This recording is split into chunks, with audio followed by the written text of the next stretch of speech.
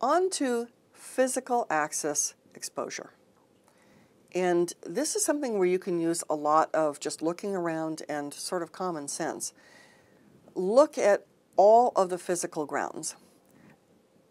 When you're auditing, look for opportunities for unauthorized entrance, side doors being propped open, or maybe a common restroom in a building, I can climb up into the ceiling and then come down into a secured area. Look for all the possibilities, or maybe a window that could be broken easily to get in. I mean, we've certainly had that where we come in one morning and a window's broken and now we're looking for stuff that's missing. But it's not just access to get to your systems. It could also just be looking for ways to damage things, or looking just at damage that happens, or vandalism or theft. So do we have the cameras? Do we have the lighting? Do we have a high enough fence? Do we have the guard presence? Or are we just in a place where it discourages that kind of activity? And also then, what kind of physical access do folks have to any sensitive data? I mean, I've walked into places where a server was sitting underneath the receptionist's desk. In fact, I've been at a place where 5 servers were under a receptionist's desk. And it's like, well, what are you doing? So lots of folks do that because maybe they don't have a dedicated server room in a smaller environment, or a particular department or remote office doesn't have it. Or maybe there's no environmental control in the server room. It's getting too hot, so they've moved the servers out. You got to watch out for that kind of thing. I've gone into a brand new building where, yes, this was designated to be the server room, but they didn't account for just how much heat was being generated, and so they had to move the servers out because the room was so hot and there wasn't enough AC there. And so it's not only access to the servers, access to the data, access to sensitive stuff, but also what kind of threats exist to your users. So you can even think a little farther. You can think like, can people get access to things where they can like embezzle or find out sensitive stuff and blackmail people? So you're going to be looking for all kinds of opportunities there when you're talking about physical access exposure. We can see here a picture of using a card to get in. Actually, in this case, we have 2 things. The card, usually we just swipe and the door unlocks, but we can also see that there's a keypad there that we can punch in a code to get in as well. And when people have this kind of entry control, make sure that people aren't piggybacking behind the person. One person swipes their card and 5 people come in, kind of thing. So when you're looking for physical access control, look for all the very typical things. Like, are the doors locked? Are they shut? Is there any way to like get around the doors, climb through the ceiling, through the floor, something like that? Are we logging people coming and going, visitors? Do visitors have to be escorted with badges? What kind of identification systems do we have? Do we have cameras to extend guard presence? And do we have guards? Do we need guards? And then what kinds of personnel do we have? Like, if we have companies come and destroy documents or carry our backup tapes or something, or store our documents off in another location, are they bonded?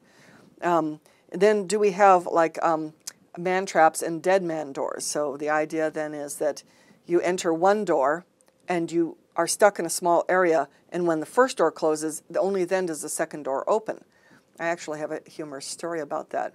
This one, actually I'm not going to identify the kind of organization even, but a very high-ranking official wanted to bring in his favorite chair. And so he brought in his favorite chair at night, and there was no one around. And however, the chair was big enough and heavy enough that the man trap thought it was 2 people. And this guy was locked in there with his chair until someone came along hours later. So the idea of the man trap, or the dead man door. And then also, what physical barriers do we have, as well as lighting, and what alarm systems do we have? So be looking for all of these kinds of physical access controls. Users also need to understand their own responsibilities, and this is part of the due care and due diligence to train users so they do understand what their responsibilities are. It's not enough to just say, hey, security is your responsibility. You got to train them what to look for. And it's not enough just to say suspicious activity. They may not know, they may know obvious things like someone breaking in, but they may not know something that's a little more subtle. So you need to make sure users understand their responsibilities in terms of not only physical access, and 20 of us don't come in on one person's badge, but also system access or device access. And because people are very often faked out, thinking that somebody who's acting official, wearing a logo t-shirt, acting like they're knowing what they're doing is an official person, and they might not be. So you got to make sure users know this. And as an IS auditor, I will randomly sample and ask people, and what if you see this kind of situation, what do you do? So for securing IS systems, information systems facilities, there are all kinds of locations that you need to physically secure. Not just the server room, but also the area where developers are programming or are running systems, operators are running like mainframes. Storage facilities, we'll need to secure those as well, or the any offsite backup locations, or disposal, or any kind of communications closets. I mean, like I've said before, I came in one time and the telco room was propped open on a Sunday, propped open by a ladder, and no one was around. Of course, all the hardware, the local area network, all the power sources and the cables. So look for all of these places where there could be a vulnerability or where someone could sneak in some kind of equipment or sneak out some kind of equipment.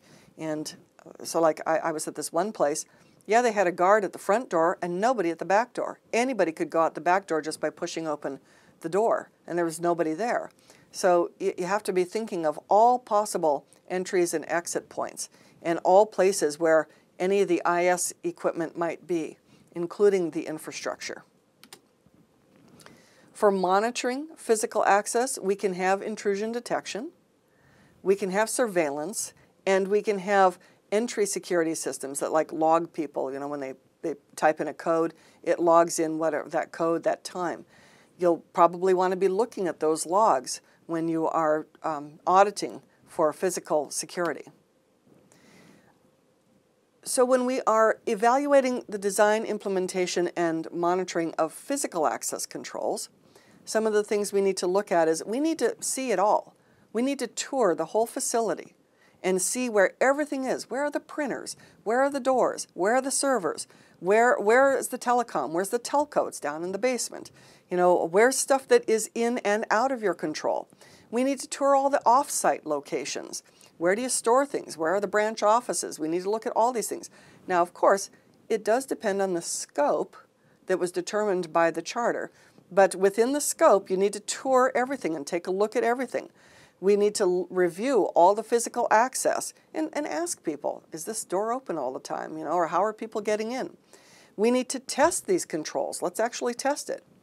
I went to a place that you had to press a certain keystroke, but if you pushed hard enough, the doors just popped open because of the way they were. So yeah, there was this, this key thing here, but I just could push them open. So I mean, you have to test these things. You'll have to look at all their documentation and all their logs and review the whole physical environment surrounding it. Yeah, your dumpster's out there, but did you guys know that you're throwing out sensitive documents that aren't shredded there? And or the door to the loading dock is wide open. And by the way, people are sitting with their backs to a window and walking by, or with a pair of binoculars, I can look straight at their computer screen. So you want to look at all of these possible things when you're evaluating physical security. The next thing we'll talk about is environmental security.